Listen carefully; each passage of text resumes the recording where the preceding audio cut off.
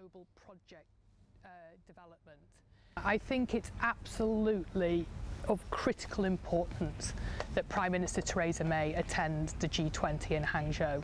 And I think Theresa May will be here to build bridges with China. The first one that she's going to be interested in is building a bridge of trust in business. I think this will be the foundation of the bilateral relationship going forward. The second bridge is going to be slightly less tangible. It's going to be in resolving global issues. So how do we cross a bridge to global understanding with China?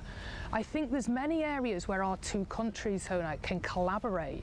Areas like climate change, areas like counter-terrorism, and areas like Belt and Road development.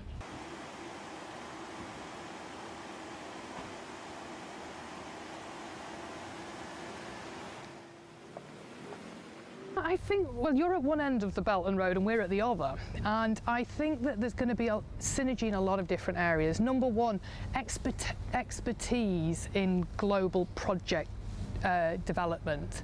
I think Britain was very global at one stage in its life. I think China is going to be the new global superpower within the next 2 to 5 years.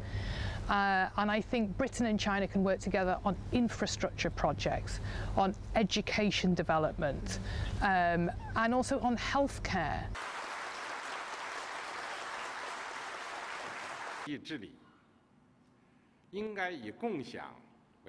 Actually, I think this is a really exciting initiative, and I'm not surprised that it's been born somewhere like Hangzhou. I mean, this is a city famed for traders, famed for innovators, and I think Jack Ma is just the current pinnacle on that innovation platform. I think that economic inclusion is one of the key aspects of G20. I mean, for example, we received in our welcome pack at B20 not only a beautiful silk scarf, but also a Lenovo pad.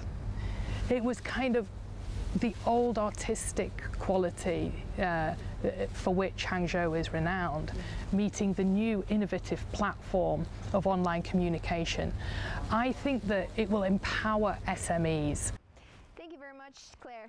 Thank you for your time. Thank you so much for hosting us, Hona. I really enjoyed the show.